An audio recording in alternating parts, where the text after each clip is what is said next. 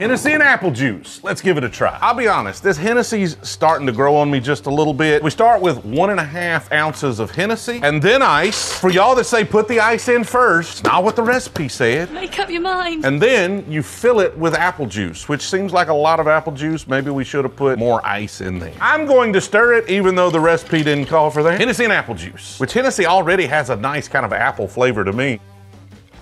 So that just tastes like apple juice. Like there's barely any Hennessy flavor there whatsoever. So that means I like it because I like apple juice. So if you want to put a little of that in your adult sippy cup, head down to the beach, nothing wrong with that. You kind of just promoted drinking and driving. Don't drink it and then drive to the beach. Put it in a sippy cup, adult sippy cup. Consume it at the beach, not while you're driving to the beach. Abort.